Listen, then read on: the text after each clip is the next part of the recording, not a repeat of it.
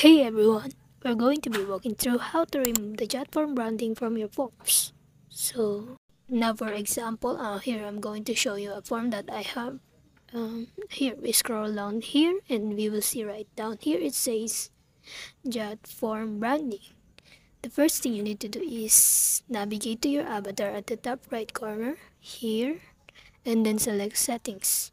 Here if you just scroll down and you will find saying Jotform branding. Jotform branding. So if you have upgraded account, like you're on one of the paid plans, you just untick it and check it. So you can remove Jotform branding on your forms. But if not, you can't untick it or uncheck it because that's the rules of using a free account on Jotform. So thanks for watching. And if you like what you've seen, check out the products link below in the description. When you click on one of the product links, I'll receive a small commission which helps support this channel. Thank you.